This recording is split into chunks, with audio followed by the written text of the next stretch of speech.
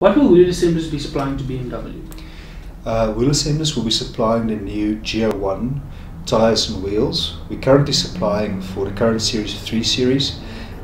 So we'll be supplying the complete assembly. That includes the tyre, the rim, the weights, as well as the valves. How has the company grown over the years? Well, we started off very small. We started off with a turnover of about 4 million rand when we started for Ford in 2007.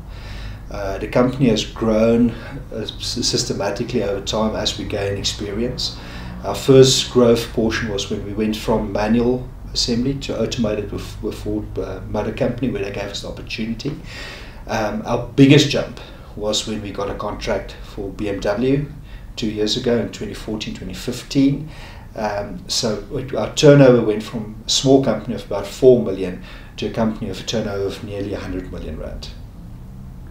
What new equipment is the company using? We have purchased a complete assembly line from Germany, from BMW, that we got at a discounted rate from them. This is a very modern line, a fully automated assembly line. What we also have invested in is in a specific quality package to look at certain aspects of the tyres that's necessary for the quality of the assembly that we deliver to BMW. Our total investment within equipment, new and old, is nearly 100 million. How have you worked to create more jobs in the industry? Well, we have worked to create more jobs by providing quality products. So what we need to do in the motor industry is to firstly be price competitive and quality competitive.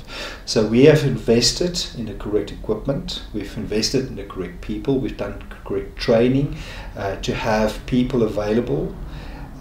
And with being a price competitive as well as a quality competitive supplier, we are sure we'll get additional work. We've already had companies, overseas companies, contacting us in South Africa, and we're already on a short list for a few companies to provide additional work overseas. And hopefully the investment we've done into quality and into our pricing structures will result in more jobs.